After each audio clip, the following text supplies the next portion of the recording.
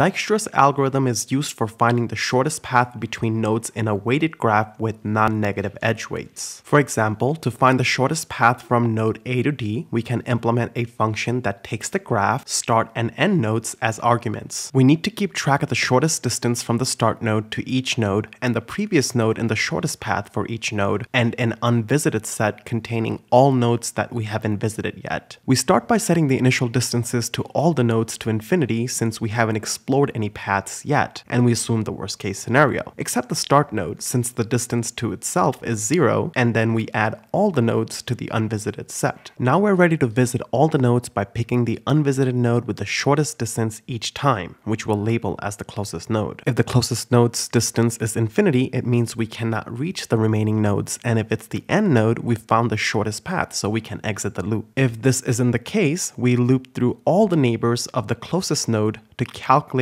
the new distance as the sum of the closest node's distance and the edge weight to the neighbor. If the new distance is shorter than the neighbor's current distance, we update it and set the closest node as the neighbor's previous node, which helps us build the shortest path. After processing neighbors, we mark the closest node as visited. Once the loop is done, we build the shortest path by tracing previous nodes, starting from the end node. We add each node to the path and move to its previous node until there is no previous node. Finally, reverse the path and return it.